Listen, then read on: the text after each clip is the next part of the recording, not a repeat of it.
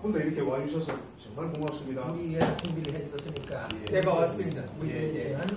우리 회의 원장님 예. 모시고 여기까지 와서 선을 보여드려야죠. 예. 네. 잘 오셨습니다. 세상은 준비된 자의 것입니다. 예. 그게 사람으로 시작해서 사람을 끝내는 것인 게 제가 지금 말씀드리는 것은 하늘의 법도를 그대로 지금 입증해 드리는 것이고요. 그리고 그 내용을 갖다가 쓰실 분들이기 때문에 이 내용을 받아서 수건수건 본인들이 결정하는 겁니다. 이게 공인용입니다. 그래서 이러한 일은 바로 그저기 전무후무한 일로 딱 한 번으로 끝나는 것이에요. 그래서 지금까지 행사해온 것이나 모든 그저기 의뢰 이 내용들은 우리가 오기 전까지 만년 동안에 지난 자료였음을 말씀드립니다. 그래서 우리 한국도원 원장님을 중심으로 해서 모든 준비가 끝난 것처럼 말씀을 드린 게 이걸 참고해 주시면 돼요. 바로 지난 어제 금요일 날 바로 우리가 원주에서 원주인이 되는 사람은 5시 만났어요. 저는 북극성에서 왔으니까 13,000년이나 7번째로 생명의 완성의 도를 이룬 사람입니다. 그러니까 정확하게 다 보고 있어요. 그래서 북극성에서 온 그 자체의 소득 숙성체로 요 내용을 만년 동안 내가 해야 될 일을 해온 거거든요. 바로 변호성으로서 오시면서 여기까지 다 채운 분이 누구냐? 바로 아까 그 원장님이 정확하게 집동만 이 자성지도의 주인으로 오신 이분이 병사 신학규 선생. 처음부터 끝까지 다 떼는 거예요. 그리고 보성지도를 해서 오신 분이 바로 진여성의 그 저기 오신 우리 쌍어머니 윤려 원장님이시고요. 이정옥 이제 어머니시고, 그리고 천지의 정수로운 게 서울 인간 빗사람 자식 하나님들 우리들입니다. 이 내용이 정확하게 바로 삼태성으로 태어났어요. 그것이 바로 우리 한국성 주인으로 온 한국도원 원장인 대의 원장님입니다. 박명성입니다. 그리고 이 내용이 칠성의 도로 옮기는 것이에요. 북부 칠성도라고 합니다. 천추, 천선, 천기, 천권, 옥형, 계양, 요강, 이것이 바로 은하수 구궁과 절도예요. 그 작업을 다 준비해온 분이 누구냐면 우리 여기 은하수 그냥 바로 요 내용을 갖다가 혼줄로 가야 하는데 12도통불 부상을 태어난 사람 아무도 없습니다. 이것이 바로 12지파 12단계의 지혜 답을 말씀드립니다. 바로 그 내용이 증산상계 직계로 오셔서 훌륭하게 역할을 하고 계시는 우리 해성 강도입니다. 그대로 다 그 주인공들. 그리고 이 내용이 땅 위에서 이루어져야 합니다. 땅 위에서 이루어져야 되는데 바로 이 태양을 중심으로 해서 생긴 빛, 구생물, 식물, 미생물, 동물, 인간, 사람으로 끝내는 이 도. 이게 바로 성경 창세기편을 이루어줘야 해요. 그래야 천부경과 진경과 인궁의 도를 마무리하게 되어 있습니다. 바로 이 내용을 마무리하는 광명경이라고 해요. 그것이 북성경이라고 해요. 제가 내는 거예요. 그것이 하늘 뜻에 의해서 저는 심부름해요.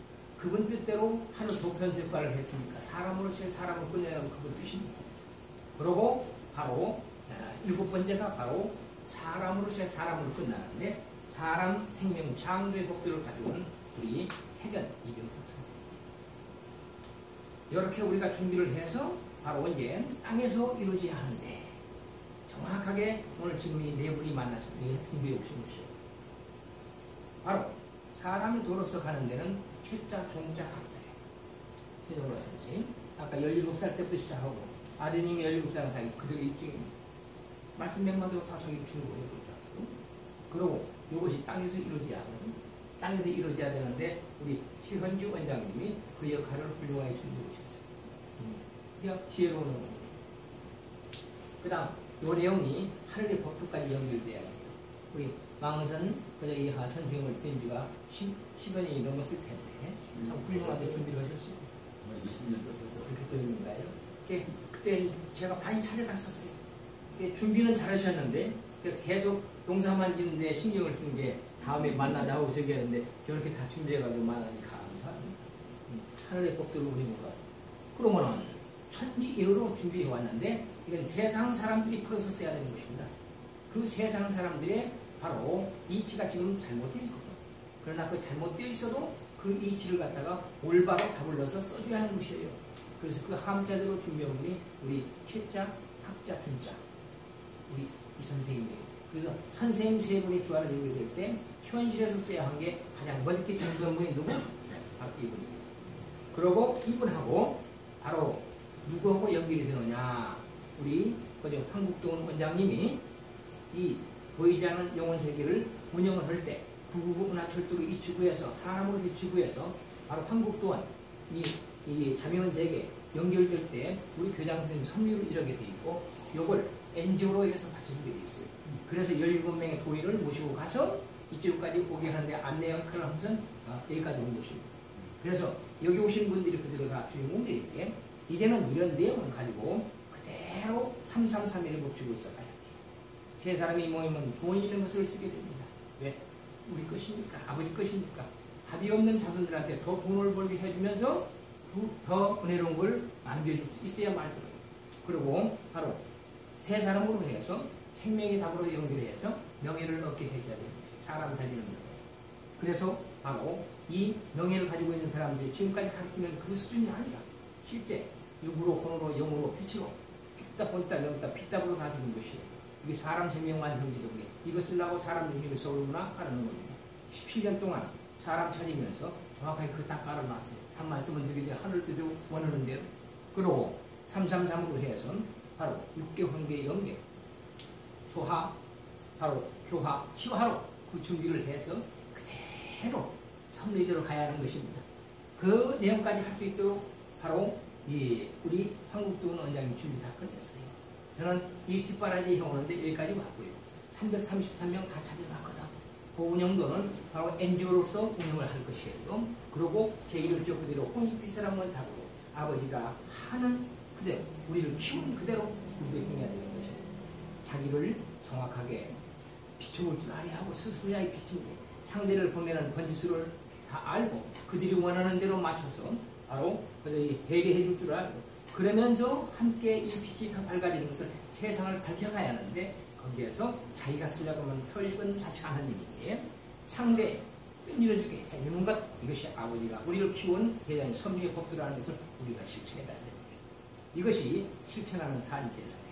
이걸 가르치는데 한군 할아버지는 가랑주는 바로 이 신명계에서 치화로 뜻을 심으셨고 한웅 할아버지는 영혼을 깨우쳐서 법도대로 더불어서 갖고 가는 교화로 뿌리를 내리셨고 바로 한인 할아버지는 선리도로 해서 맞춰주셨는데 이제는 이 세 분의 뜻을 정확하게 아버지고 일통해서 풀어가는 광명의 법도로 빛사랑으로 풀어가야 하는 것입니다. 그것이 아버지가 원하는 겁니다. 누구든지 그분의 축소판으로 온 자식 하나님들에게 요건하지 못습니다. 요 내용 속에서 오로지 자기를 갖고 해서 사랑으로서 가꾸는 것인데 그분이 원하는 것이 그것입니다. 협력에서 선을 이루는데 요만한 모든 준비가 끝났으니까 때에 맞춰서 우리가 준비한 것을 갖다가 쓰게 해줘야 되는데 한군 국조전은 바로 우리 이 국조님의 그 모든 이 내용을 갖다 안아서 갖고 하는 국조전이 합당한 것입니다. 그래서 오늘 이렇게 우리 원장님의 이 지도로 만나야 될 그 주인공들이 만납니다. 감사드립니다.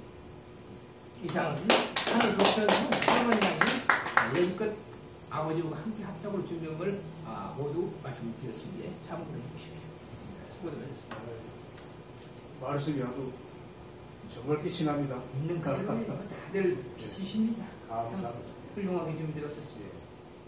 그래서 오늘 이제 우리 오늘이 이제 우리가 200일 되는 날입니다. 예. 그다음에 이제 5월 11일 날 우리가 뜻을 세우고 마이산 정상에 올라서 거기서 고천 발언제를 했습니다. 발언제를 하고 이제 하산을 해서 우리가 같이 모여가지고 또 간담회를 하면서 우리가 국조전을 어떻게 건립할 건가. 건립을 하려면 추진위원들이 뭔가 조직이 구성이 돼야 되겠다. 그래서 추진위원회를 그때 구성을 했어요. 준비위원회를 구성하고 그게 이제 5월 11일 날 1차 우리가 모임을 했어요. 1차 모임을 하고 이제 얼마 전에 지난주 목요일이죠. 목요일에 이제 6차 모임을 여기서 가졌어요. 여기를 가졌고 그때 우리 대의위원님이 오셔서 사진도 찍어주시고 동영상 촬영도 하시고 그래서 아주 그 분위기가 좋았어요. 오늘은 이제 6차 모임은 끝났고 200일이 되는 날이기 때문에 그때 우리가 이제 1차 모임 때 제가 제안을 했어요.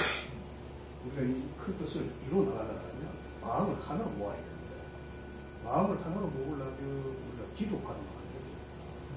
출연위원들이 각자 이제 100일 기도를 해나가자. 100일 기도를 해나가면서 이제 조직도 구성하고 지혜를 점점 모아보자. 그렇게 우리가 약속을 하고 저는 그때 이제 천을 기도 입장을 했어요. 하고 100일 기도 회양은 8월 지난 20일 날, 19일 날 지리산 마하고 선제소에서 거기에 가서 이제 회양을 하고 오늘이 이제 또 100일이 되는 날이에요. 100일이 되는 날인데 100일이 되는 날은 이제 200일이 되전인데 200일이 되니까 그래서 뭐 다른 데 멀리 갈 수도 없고 편이니까 우리 최현주 위원께서 그럼 여기 이제 아카데미에서 자리를 내주겠다.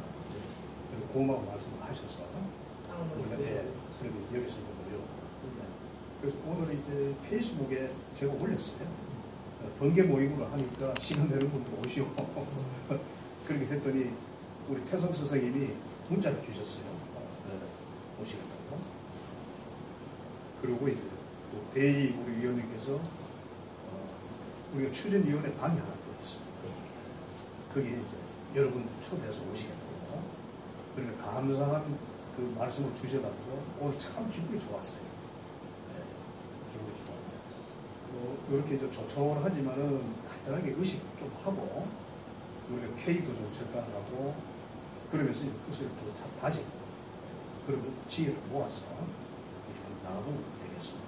오늘 이제 참여를 해주셔서 너무 고맙습니다. 네, 너무 감사드리고요. 뭐 저는 이제 이런 조직을 해본 경험도 없고 뭐 이런 일을 뭐 해본 적이 없어요. 제가 역사를 잘 모릅니다. 제가 하는 일은 이제 제가 심리학을 전공을 해서 그 분야에 제가 전공자이기 때문에 그쪽 일만 했어요. 그래서 작은 연구소를 가지고 있고 지금 이제 뭐 여러 가지 심리적으로 어려운 분들 제가 치료하고 도와나가고 있어요. 연구소에서 연구하고 뭐 이런 거 전문이지. 제가 이 일을 하리라고 꿈에도 생각을 못했어요. 네.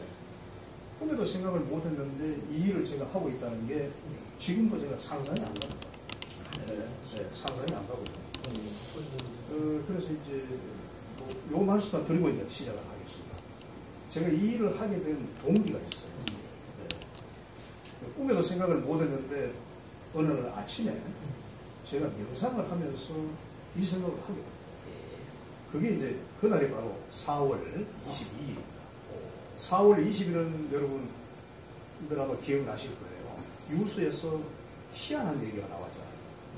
네? 9시 유수에 딱 트니까 미국의 트럼프 대통령하고 중국의 시진핑 주석이 회담을 했는데 뒷 얘기가 나왔다. 그 뒷 얘기는 그 회담을 하고는 안 나왔어요. 그게 원래 저 회담이 4월 6일날 회담을 했는데 20일날 뉴스가 어떤 뉴스가 나왔느냐. 한국은 역사적으로 중국의 중공의 일부다. 이거 누가 말했습니까? 시진핑이 말했어요. 그 얘기를 딱 듣고 난 다음에 제가 잠을 못 잤어요. 네, 잠을 못 잤어요. 이럴 수가 있나. 야, 이거 보통 미친놈이야. 이거는 우리 남북한을 그대로 씹어 먹으려고. 여기에 대해서 반응을 안 한다면 우리 국가는 다 죽습니다. 그러니까 과연 어땠습니까? 그때 대통령 선거였는데 지도자들이 어떻게 했습니까? 한마디도 안 했어요. 대통령 출마한 사람들이 그 얘기를 듣고 거기 한마디도 안 했어요. 이게 지금 대한민국 현실이에요. 그리고 사학자들이라는 사람들이 성명서 하나 안 냈습니다. 강단 사학자들이요. 성명서 냈습니까? 성명서 하나 안 나왔어요. 그래서 대한민국은 죽었구나. 얼이 빠진 국가구나. 이런 얼이 빠진 국가에서 이렇게 사는 것은 정말 못된 거다. 이제 뭔가 분열이 새롭게 일어나야 된다. 그래서 아침 제가 명상을 하면서 그러한 인스피레이션을 봤어요. 아, 이거 국조전을 써요. 나라에 뿌리가 없고 근본이 없어서 나라에 근본이 없으니 배가 파도 치는 대로 요동치고 이 8천만 국민 다 죽은 거예요. 마찬가지입니다. 살아도 이건 산 게 아니에요. 네. 그래서 이 국조전을 세워서 우리의 국보를 세워요. 이 국보를 세워야 우리가 보이지 않는 역사가 보이는 역사가 돼서 이것이 이제 후손들한테 우리의 이 역사는 이렇게 됐다는 것을 눈으로 보여줘요. 눈으로 봐야, 요즘 시대는 눈으로 봐야 알지 않습니까? 이 물질 시대가 돼가지고 눈에 보이지 않는 것은 사람들이 안 믿어요. 그래서 우리가 국조전을 세워서 마오공도 세우고 당군 성전도 세우고 삼성전도 세우고 삼성병도 세우고 동해 삼조당을 세워서 우리의 기치를 바로 내버려서 우리 후손들한테 이걸 보여줌으로써 우리 역사가 이렇지 않다는 것을 만방에 알리고 세계 사람들을 초청해서 우리의 역사 문화를 보여요. 그렇게 보이고 우리 관광자원이 늘어나서 우리는 보여줄 게 많아요. 역사들은. 네. 그래서 우리 시원의 역사와 은영 문화를 세계에 만방에 알리고 세계 만방의 사람들이 와서 우리 역사와 문화를 보게끔 해서 우리는 거기서 정말 인류의 최고의 국가로 다시 거듭나요. 네. 그게 바로 이제 이 국보를 세우는 거예요. 맞아요. 네. 그래서 제가 한 6개월 이렇게 해보니까 가당찮아요. 가당찮아요. 여기에 대한 이해가 사람들이 없고 대성전이라고 처음에 붙였는데 그걸 욕을 하고 삿대질을 하고 저를 공격을 해요. 대성전. 네, 대성전. 대성전이라는 그 뜻 속에는 우리 국조전이 다 들어가 있지 않습니까? 근데 보세요. 서양에 온 종교들은 지금 한국에서 종교 박해당하다가 돌아가신 분들을 103일인가 104일을 성인으로 추대했어요. 알고 계실 거예요. 성인 추대를 안 했으니까 천주교에서. 그런데 우리의 삼성조와 우리의 성모 마하고와 당근 성전이니 그 반전에 안 들어갑니까? 네, 기가 막힌 얘기가. 네, 기가 막힌 얘기가. 그리고 대성전이 안 된다. 종교 만들려고 하는 거냐? 네, 이름 공격. 그래서 이번에 이름을 바꿨습니다. 한민족 국조전 건립 범국민운동 본부가 바뀌었습니다. 이제 국조 앞에는 누구도 시비를 걸 수 없어요. 그럼 네, 한민족이고 우리는 한민족의 그 뿌리이기 때문에 한민족을 앞에다 두고 국조전을 세워서 누구든지 종교 사상 모든 이념이 그 속에 전부 용기가 돼요. 그래서 환국을 용기가 돼서 우리가 이 사업을 국가적인 사업으로 끌고 가야 돼요. 그래서 우리가 이제 함께 뜻을 해요. 작은 뜻이지만 작은 뜻이 모이면 이제 눈덩이처럼 커질 수 있습니다. 맞습니다. 네. 그래서 우리 민족은 대단한 민족이지 않습니까? 그렇습니다. 네. 우리가 아직은 깨어나지 않아서 그렇지만 2002년도 월드컵을 하고 기억을 하고 있습니다. 그 월드컵에서 어땠습니까? 작은 나라가 우리가 4강이 되고 남북한이 다 일어났어요. 하나가 됐지 않습니까? 네, 그렇게 위대한 민족이에요. 네. 이런 거를 이제 하나님 우리가 한 시발점을 만드는 일이다. 그리고 작은 우리가 불식을 살려서 이제 그렇게 나가자. 그런 뜻입니다. 아주 정확하십니다. 그래서 정확하게 국조를 치면서 우리의 그 빛난 한국 NGO로 다 준비가 끝났거든요. 이 내용에다가 여기 있는 우리 가족들이 정확하게 17명의 주인공들이 다 섰어요. 그래서 정확하게 17광명도 그 주인들이 다 섰으니까 바로 받쳐주기만 하면 되게 되어 있습니다. 왜? 하늘 전체가 운영하고 있으니 만에 하나라도 지금 제가 얘기한 것이 허점이 끊어질 때는 하늘의 절대가 되어 있어요. 그걸 정확하게 아는 분이 누구냐?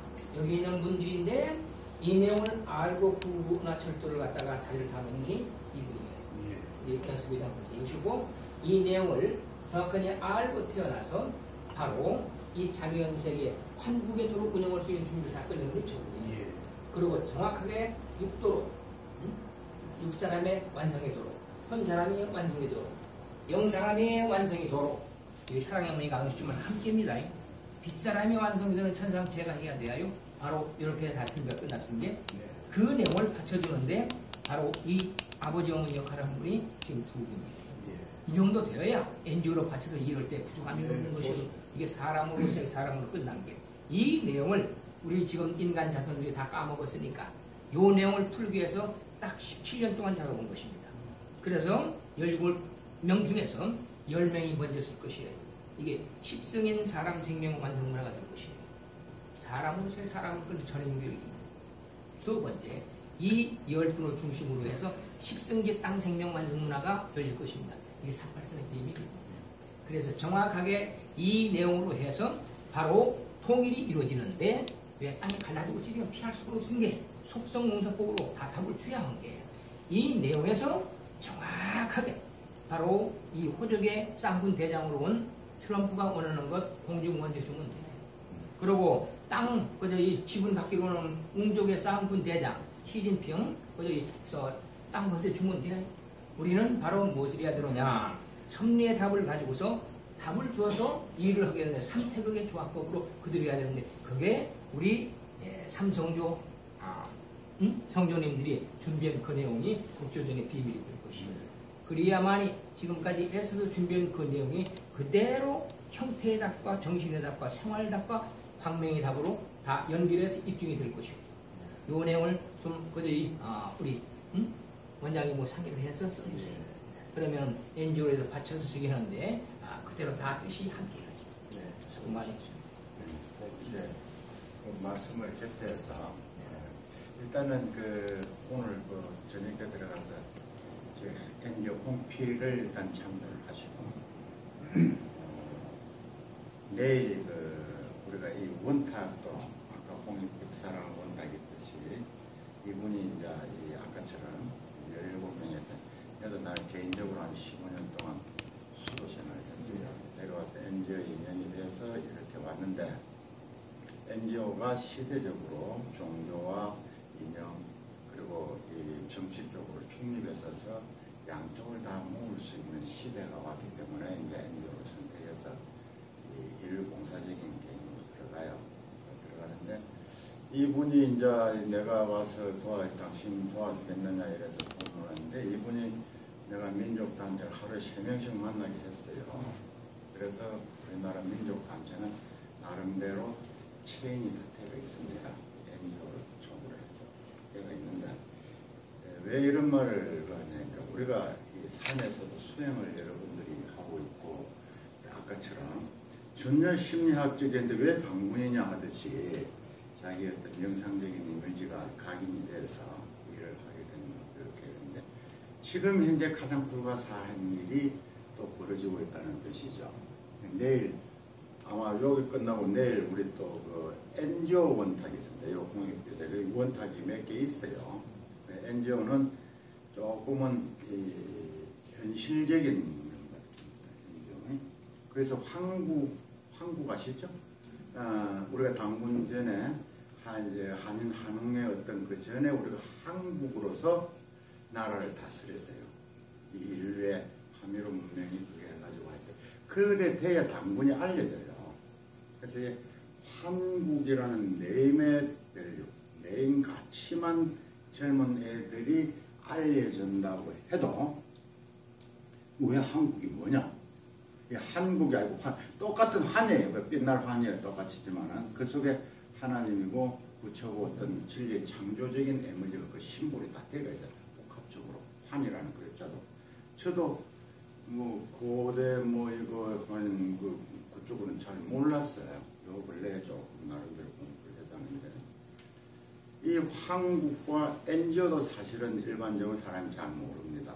NGO가 일반적으로 봉사적이지만은 과거에 기독교 문명에서 뭐 외지에 나가서 봉사를 하는 걸로 전체적인 하는 거라고 알고 있고 그러면 이제 뭐 좀 나쁘게 생각하면 어디 가가 막그 프레카드나 들고 말이지 막 못되게 지금 단체적인 행동을 하고 있고 이것도 다 NGO입니다 전체적으로. 그래서 지금 시대정명문으로 아까 4대 명암대 4대 생명운동을 불러서 이 4대 생명의 선생님한테 희한한 사건이 벌어진 거예요. 이제 오분에 황국이라는 우리가 IT 개발을 한 그 10년 전부터 그 시스템이 있어요. 그래서 우여곡절 속에서 거칠었지만 5분에 펼치십니다. 이 여기에서 마련해서 이제 똑같이 설명을 같이 하겠습니다. 어떻게 됐냐면 내일 만나서 그 현실적인데 일단은 지역을 광주로 선택을 했습니다. 전라도로 선택을 해서 그 시스템을 오픈을 해가 한국 NGO 플랫폼을 제작하는데 한 5천 정도 또 그 앞에는 한 13억 정도가 들어갔어요. 나름대로 그 인건비와 연동해서 그렇게 들어갔는데 요걸 하려면 한국이라는 플랫폼이 형성이 돼야 됩니다. 그래서 그 형성이 되는데 이제 기본적인 사람이 멤버가 한 절반 정도는 충족이 되었습니다.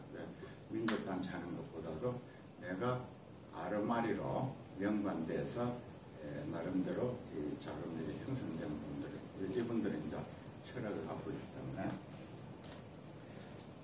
그거를 오픈 다른 데는 다 크로즈업 시킵니다. 다 같이 들으세요.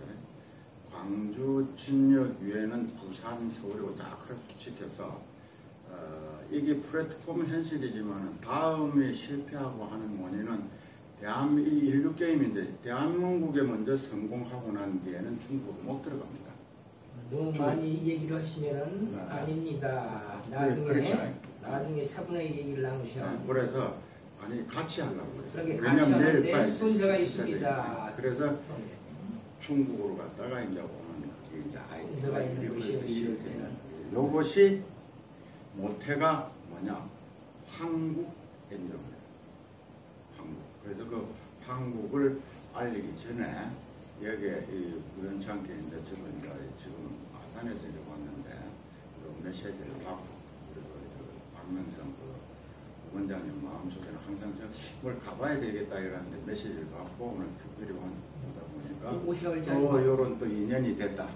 결론적으로 요거는 전체적으로 뭐냐면은 내 마음속으로 불가사의한 일이 왜 이렇게 되느냐 하는 부분도 저는 또 남을 의지하지 않고 내 생각으로 영감적이고 감각적인 거로 생각을 하면 또 뜻대로 이때까지 7년 동안 이루어져 왔어요. 내가 딱 생각을 하면 이루어져. 이 부분까지도 불가사의하게 왔다는 것을 말씀드립니다. 똑같이 같은 이제 원탁 멤버들한테 동시에 이제 발표를 하는 겁니다. 뒤에 이렇게 오늘 요 정도 하고 이제 의식을 해야 됩니다. 하고 난 다음에 우리가 또 얘기하시죠. 나중에 우리 지금 저희 강훈남 총리 말씀하셨듯이 원탁 속에 다른 원탁이라고 했은 게 원고는 우리 한국도원 원장님 상여시면 됩니다. 이미 땅과 하늘이 다 연결되어 왔습니다. 그리고 그 내용을 받쳐 쓰는 것이 인정한 거예요. 순서가 있는 것입니다. 고맙습니다. 감사합니다.